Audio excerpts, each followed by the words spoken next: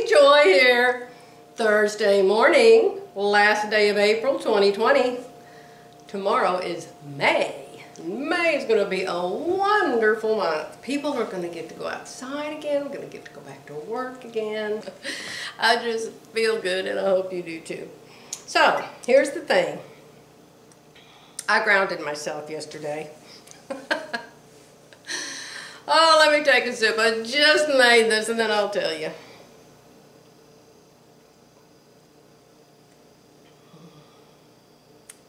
Half cap in this one and whipped cream. Okay, so here's the deal, Neil.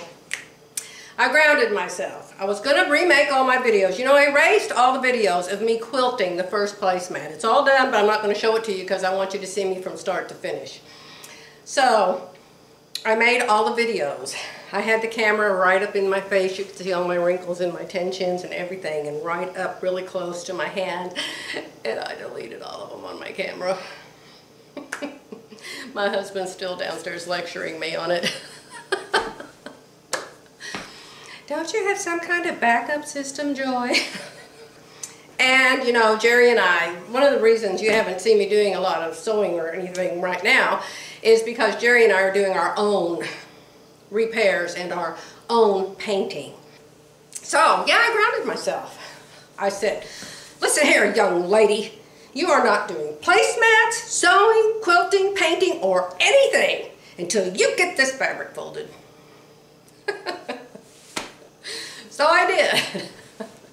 I'm down to about 6 pieces left, and I started out with probably over 20. And I got them all rolled on the bolts and put away on the shelf. So, yeah, I'm really excited. And so today, I'm going to quilt another placemat from start to finish. You said, where did you get the pattern, Joy? If you watch all my videos, you know these things, because they all kind of connect together in one way or another. So this pattern was in the Block magazine, Volume 7, Issue 1, 2020, and I wish they would quit numbering them like that. It drives me crazy. I never know if this is January, June, September. I never know what's what. I hate the way they number their books. Volume 7, Issue 1. Volume 7, Issue 1. What does Volume 7 mean? This is the first of 2020. It's just so confusing. But anyway, maybe one of you can explain it to me. So in this book, there were two things that I really, really liked. And one of them was this table runner. And you can see the table runner has stars going down the middle of it. Well, I didn't want stars going down the middle of mine because I decided to make placemats with it. So that's where the pattern came from. Now, I just got another book. I just got another book yesterday, Block magazine. And in the next book, Jenny has made an entire quilt out of those little houses. There must be over 100 of them in the quilt, maybe 200. A whole quilt is those little blocks. But what she did in that quilt was she fussy cut the doorways. So one doorway has this skeleton looking out of it, and one has a little kid looking out of it, and one will have an old man looking out of it, and one will have an octopus looking out of it or something. So that's lots of fun. And she didn't do the stars in the middle. She did her houses like my boo-boo. Remember my boo-boo one where the houses were, these were right side up and these were right side up? Hers are all right side up in her new quilt.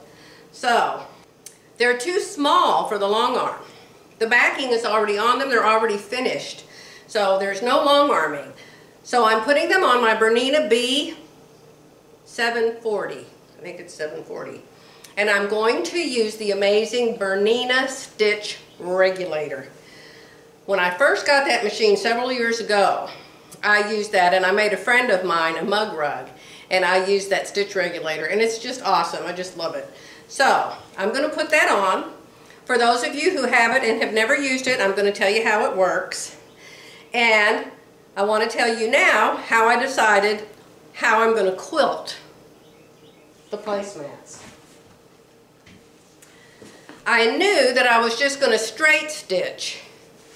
I was just going to quilt over all the roofs do all the roofs, and then I come in and I go down, over, up, across the door, down, over, up, do this roof, and then down, over, up, over, down, over, up, do that roof, and then down, over, up, down, over, up, down, over, up. With the even feed foot and a regular presser foot, okay? That's what I'm going to do all that straight stitching with. Then I'm going to put on the stitch regulator, and I am going to stitch in the middle something that looks like wind and clouds. And I didn't know what I was going to do. So, you know, there's thousands of pantographs out there. And so I just Googled quilting pantograph wind, quilting pantograph sky. And then all of these pantographs came up. And so I found this one that I thought was real fun. So I printed this out, and then I started tracing it with a pencil or a pen or something. And so my hand could kind of get an idea. Really, really helps. So I'm not copying it. I'm going to freehand mine. Mine isn't going to look anything like this, other than this gave me an idea of how to start. So I'm not stealing any copyright, but it gave me an idea of how to start and kind of what wind could look like, all right? So that's how I figured out what pattern, design I'm going to use in the sky part of these placemats. I'm going to use Aurifil thread. Why Aurifil thread? It doesn't matter. I could use isocord thread. I could use Madeira thread. I could use regular thread. It doesn't really matter. It's just that the Aurifil thread is what Edita Sitar uses, and it seems to be a higher quality thread than others, and it goes through the needle really well. And yes, I use the same thread in the bobbin as I use on top. Always, always, always, always, always. I may use a different color on the bottom than the top, but it'll still be the same thread. Coats & Clark, isocord, Aurifil, whatever. Same top and bottom. The only time I don't do that is when I use the invisible thread. Now, invisible thread will drive you crazy. Even the good stuff. And then you can't iron it. And it's just, you've got cotton on the bottom. You can't use it on the bottom. I've tried, it just does not work on the bottom. So you have the invisible thread on top and the regular thread on the bottom. I used it a lot when I first started quilting. Then I decided it was just a nuisance, and I haven't used it in a long time. But sometimes you do need to. Sometimes you do need to. So don't think, oh, you're never ever going to use it. Just remember, it's going to take a bucket extra of patience. Maybe 2 buckets. All right. I told you where the pattern was. I told you how I figured out how I wanted to quilt it. I told you what I was going to quilt it with. Let's get started. This is my setup. Somebody said, where did you put your wool mat and where did you put your iron? Over here, right here, there is it's about a 6-foot long table. It's just a folding table where the legs fold up, you know. You get them at Sam's. It's where I put my mat the other day and my little iron. Now, I've never done this before because I always make myself walk over to the ironing board. But with those little bitty houses and having to change them and put one house going up, one house going down, next one going up, next one going down, I would have had to walk them back, walk them back, walk them back, walk them back. So I set this up and it worked great. So that's where it is. You can buy these tables in lots of different sizes. I probably own half a dozen of them. And I just love it. Okay, so this is the sewing machine that has the Bernina Stitch Regulator on it, okay? I'm going to turn it on. This is my B740. I bought it, I don't know, 4 years ago now. I bought one directly from the store. It was a demo, and so I got a good price on it, and I traded in 2 of my sewing machines. Believe it or not, I actually traded in 2 of my sewing machines. Okay, this is the machine I'm going to use. I'm going to use, let me take this off and show it to you for those of you who don't know what it is. Let me see, maybe I should turn the machine off first. You know, some of these things you're not supposed to plug them in or unplug them when the machine's on. This is the box it comes in. It ought to be a nice box. I think this thing is like $800. Good Lord, it may be more than that now.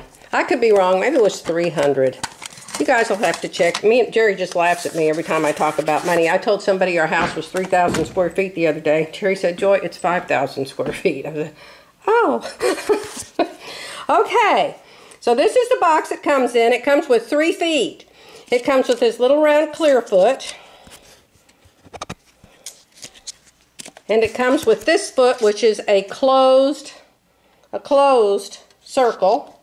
And then it comes with the one I'm using, which is the open circle, see? And that's the one I like. I like to see where I'm going. So I've never even used these other 2 feet. Okay, so you can see what it is. It's Bernina Stitch Regulator, and it only works on some of their machines. It doesn't work on all of them. This is it. It's just this cute little thing right here. See, isn't it cute? But it's got a major computer brain going on in it, and it's awesome. So, I'm going to hook it back up.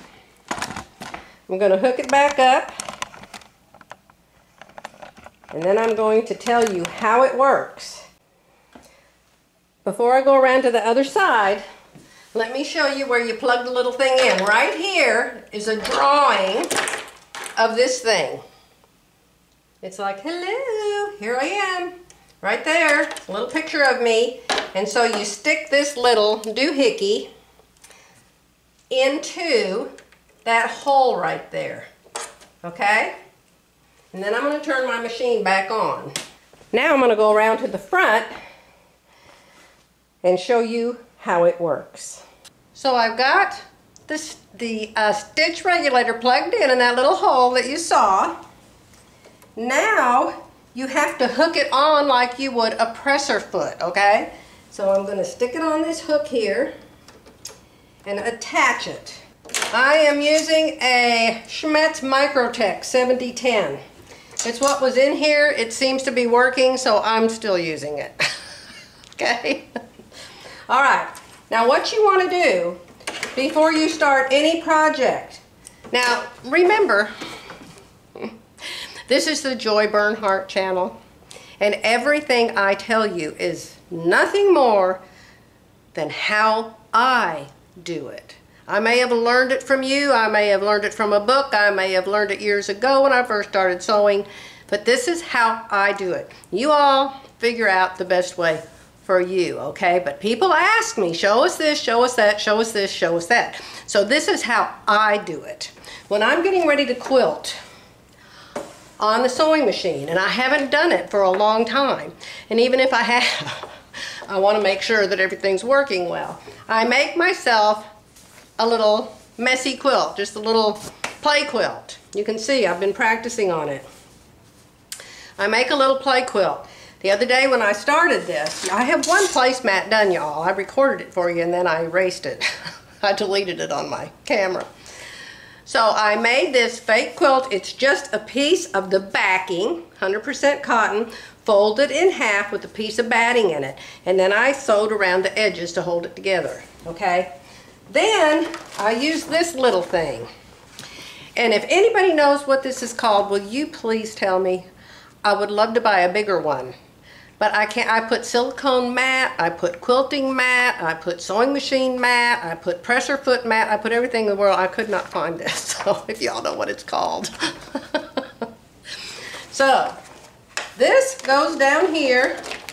This little hole in the middle is where your needle's going to go up and down. So you have to place your the little hole on your machine in that hole, okay? So now my thread is up through the little hole and it's there. Then you have to get your gloves. You have to have gloves. Where's my gloves? There's lots of different versions of these quilting gloves, but they really help. They've got these little non-slip grip fingertips on them. Okay, now, how does this thing work? How does this stitch regulator work? I ask myself that every time I get it out. And every time I get it out, I can't remember if this machine came with a book. I don't think it did.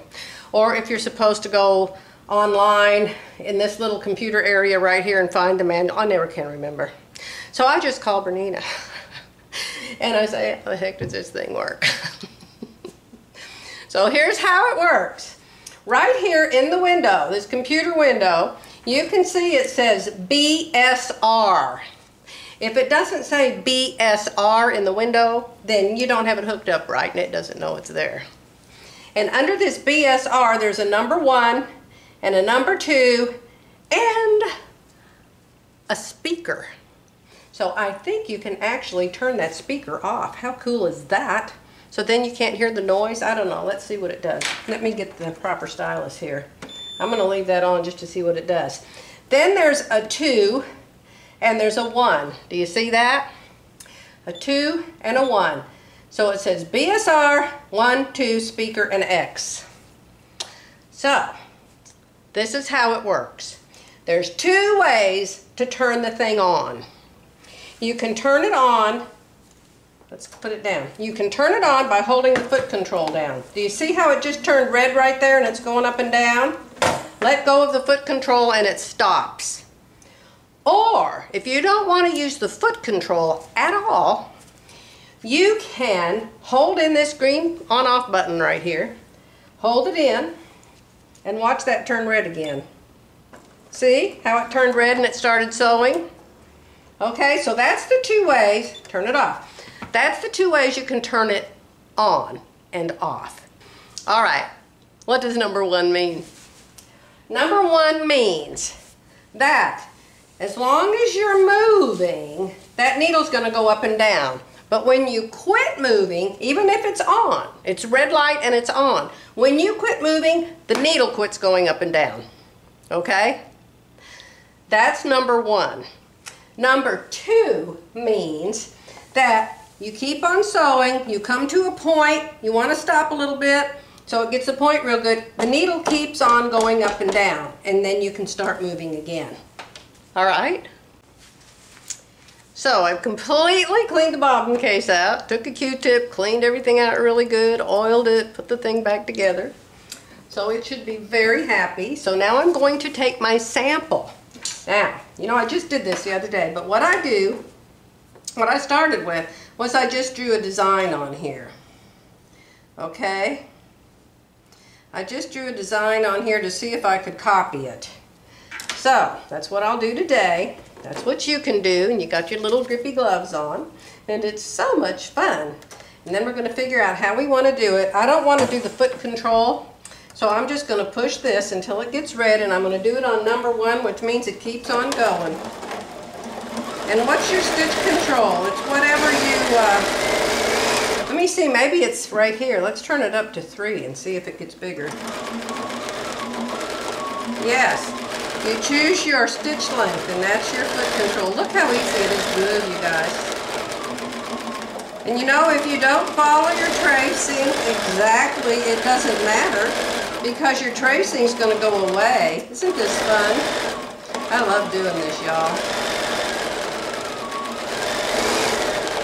And then you keep on going.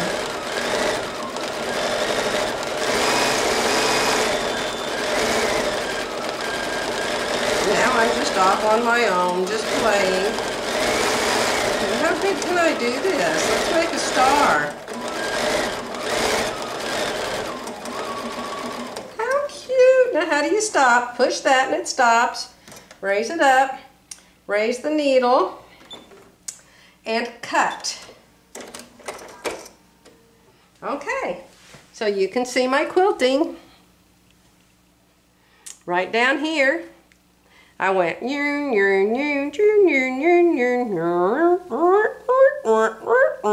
then I just went off on my own down here and I made a heart and I made a star. And you can see it better right there. Fun, fun, fun till your daddy takes the T-bird away. Ah, let's get the placemat. I did my favorite thing and I forgot to put record on.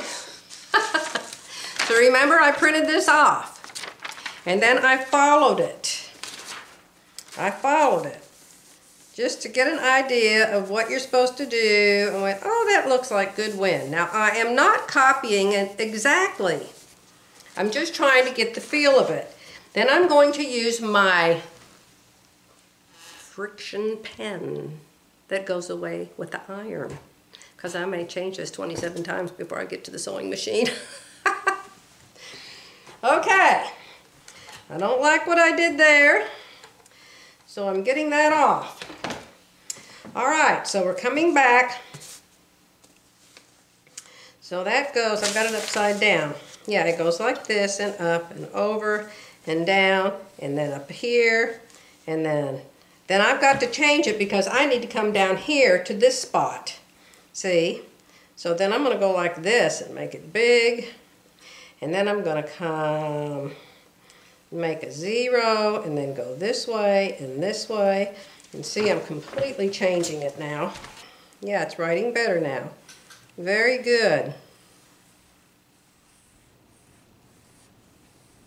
See how this doesn't look anything like the picture now? I just got an idea of what I wanted to do, the kind of curves that I wanted to make it look like wind. Okay, so we're going to make some wind in here. And then that doesn't go together, but you get the idea, okay? You can play with this all you want to, okay? So that's how I decide what I'm going to quilt before I go over there to the sewing machine. You can see the part that's still there. All right? I shall return back at the sewing machine. What time is it, boys and girls? It's howdy doody time. How do these things pop in my brain? It's quilting time. I've got my design all drawn on here. Now I erased and redid it and erased and redid it and erased. Had I erased with the iron and redid it and redid it and redid it to something I like. Now, I discovered the other day that instead of trying to quilt it like this and it getting all crunched up over here, I quilted it from one end. I quilted it this way.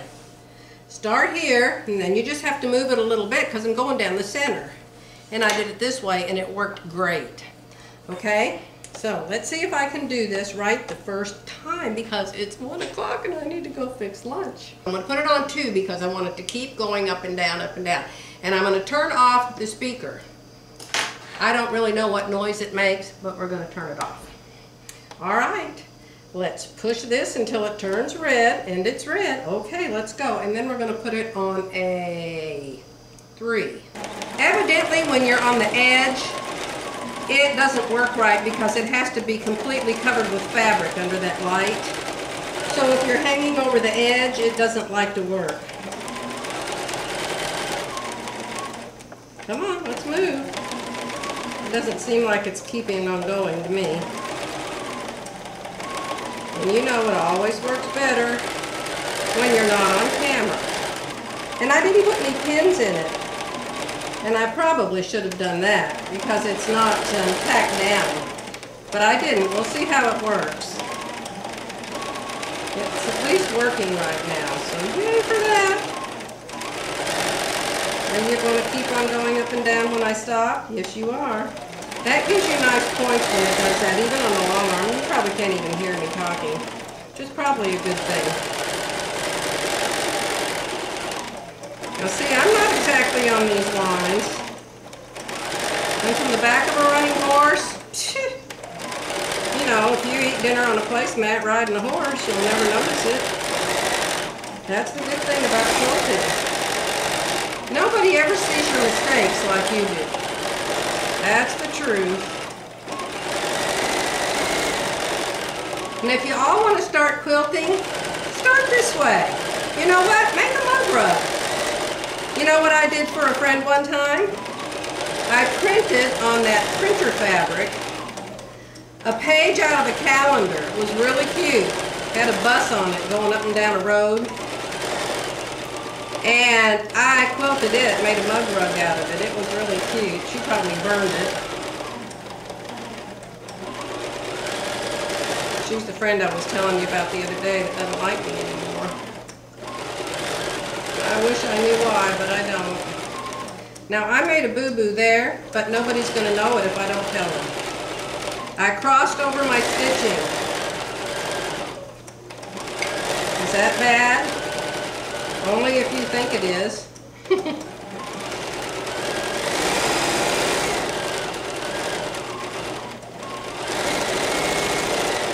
Oh, this is so much fun, y'all. On the first one, I did the houses first, and so it was already pretty much tacked down with my house quilting.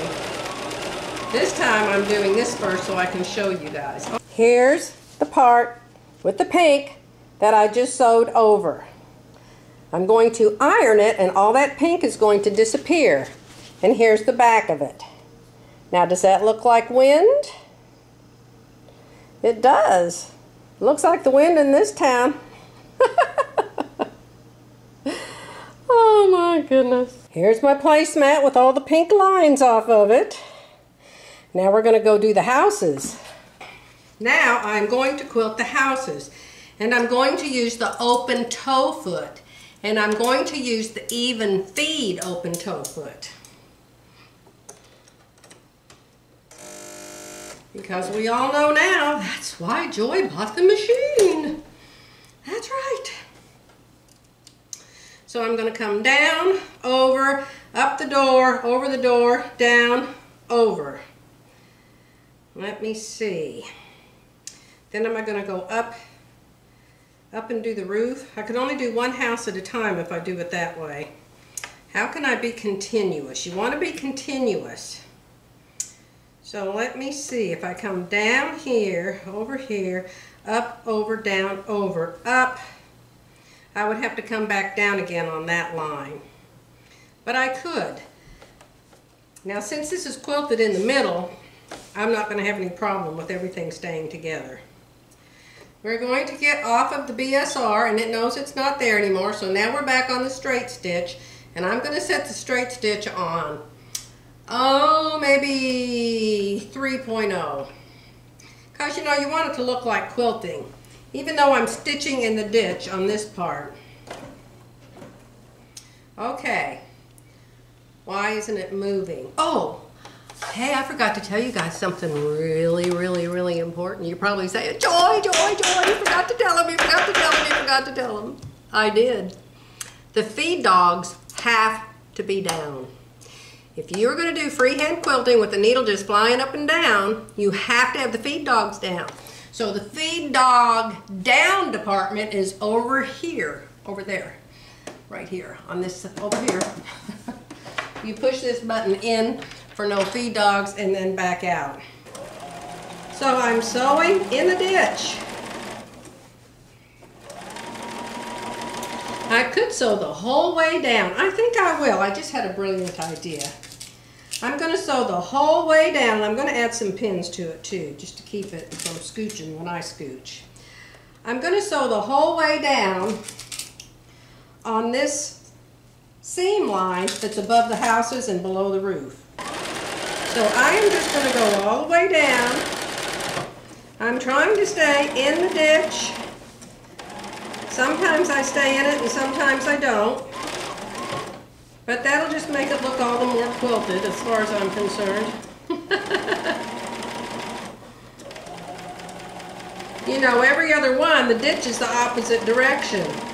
Okay, now that got that done really quick. I like that idea. That was a good way, Joy-Ree. All right, here we go. Now we're going to do all the points on the roofs. All the points. We're going to go up the point and down the point.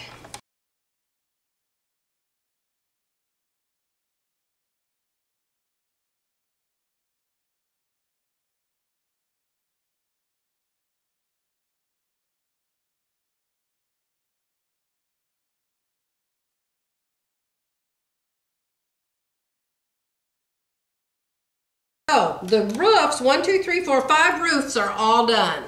I went straight down under the roofs and then did all the points. So now I'm going to come down the side of the house here because I want the very edges of these placemats top stitched. All right, now I'm going to go up and around the door. Up and around the door. Now this is just normal sewing. This is like sewing a seam. You just have to follow the road.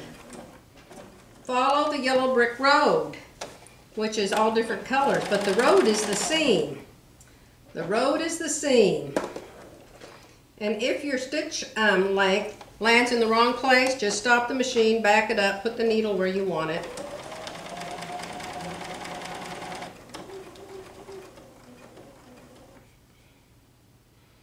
Okay, now I'm going to put this where I want it because it didn't land in the right place.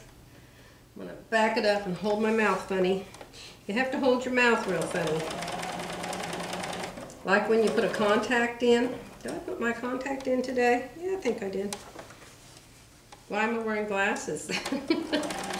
I just wear one contact lens because one eye sees close up and one eye sees far away. Okay, so now I went up the side of the house and now I'm at the roof again. So I'm going to go back down. I'm going to turn it and I'm going to go back down between the yellow house and the red house. I'm going to go back down where those two houses butt up against each other. So there will be 2 lines of stitching right there. And then I got to line my needle up again because it didn't land in the right place. All right. Now we're going to do the blue door. Some song about a blue door. What was that song? We're going to go up between the red house and the blue house, right in the crack of the seam. We are stitching in the ditch. And since those are pressed flat, that's a real easy one to go up and stay in it. Now we're going to turn it around and go back down.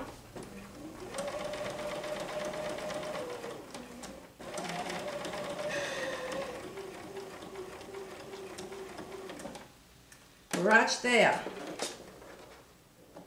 I will finish this off camera and then I'll show it to you. I have this house done and this house done. So I've got 1, 2, 3 plus 5, that's 8 more houses. And then I'll show it to you when it's all done. It's 2:30 in the afternoon and I now have 2 placemats completely done. I have 1, 2 placemats ready and I'm going to use them. I really am. I'm going to wait until we're done with the painting. My kitchen looks like a tool shed right now. I'm not kidding you. Jerry brings in more tools every day. He came in the other day and he had a big box on the bottom and a medium box in the middle and a little box on top, and he carries them all in the house and puts them down on the bar in the kitchen. There's like one of those Dremel tool things and some of those sharp bladed X-Acto knife things and a box of wrenches or rivets or ratchets or whatever. So anyway, I'm talking about you, go away! He just came up here, y'all, to work in this bathroom. Look at what he hauled up here with him. Look at, see? See what I mean? Look. Yeah. Look what's on his knees. What are you doing, Sideburns? Why do you have one glove on? That's a good question. Where's your other glove? Downstairs, I guess. This is the upstairs bathroom, and he's working on this part down here that when the company came, they got too much water outside the shower and it messed up the woodwork. So it's almost all fixed except for that little tiny place right there. See it? And when he gets through with it, it will be perfect. This whole thing was brown and messed up with water damage. And Jerry fixed it and it looks brand new. He's pretty amazing, huh? Of course, y'all already knew that. All right, I'm not quite sure what I just got on this camera. But I'm done for the day, y'all. I'll be back tomorrow and we'll talk about Fit Nice, okay? But bye for now.